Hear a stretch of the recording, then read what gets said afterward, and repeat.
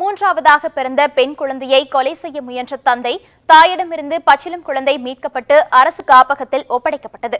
கன்னியாகுமரி மாவட்டம் கொமகாண்டம் அருகே ஈத்தளவிளை சேர்ந்தவர் ராபிஷன். இவர் வழக்கறிஞர் ஆவார். இவரது மனைவி மேரி பியர்லி. இவர்களுக்கு திருமணமாகி 2 பெண் குழந்தைகள் உள்ளனர். இந்நிலையில் மூன்றாவதாக மீண்டும் ஒரு பெண் குழந்தை பிறந்தது.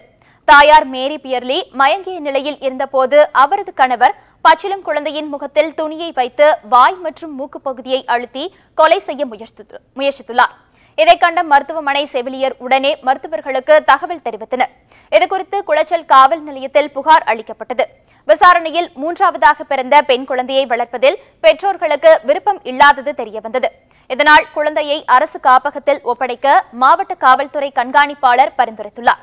இதன் அடிப்படையில் மாவட்ட குழந்தைகள் பாதுகாப்பு நல அலுவலர் குமுதா தலைமையிலான குழு குழந்தையை மீட்டு அரசு காப்பகத்தில் ஒப்படைத்தனர்.